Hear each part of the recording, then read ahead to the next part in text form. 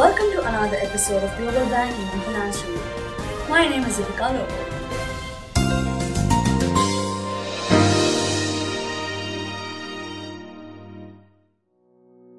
Today we're going to talk about what happens to credit card debt after you die. We are giving away 1 year free subscription of Global Banking and Finance Review magazine to be delivered at your doorstep to one lucky winner. Stay with me for more information. Have you ever wondered what will happen to your debt after you die? Luckily, you will not be carrying it forward to your heavenly abode, but you will be leaving it behind for your family with a burden. Debts are inherited. Much like properties, debts too are inherited. Any kind of debt that is left behind will only be a headache for the descendants, and much depends on how you have planned for the debts after your demise and also on how the family will handle the debt settlement after death.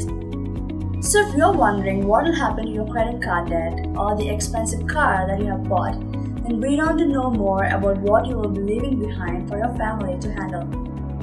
Possible outcomes. Here are some of the possible outcomes if you pass away while holding credit card debts. In case of credit card debts, if the credit card owner is a sole applicant and if he or she owns any property, stocks or any other funds, then these can be sold to clear off the debt. The balance, if any, will be handed over to the surviving family.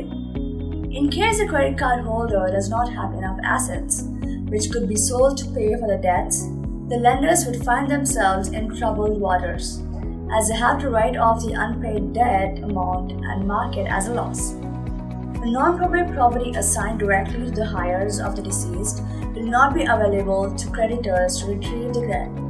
Some assets will have a designated beneficiary, which is a specific set of instructions that is associated with any property on how to handle these assets in the event of demise of the owner. Such assets cannot be considered by a creditor company to claim any debt that is due to them from the owner. Even in the case of a joint tenancy, in which 2 individuals can be owners, the surviving owner gets 100% ownership the moment the other owner passes away.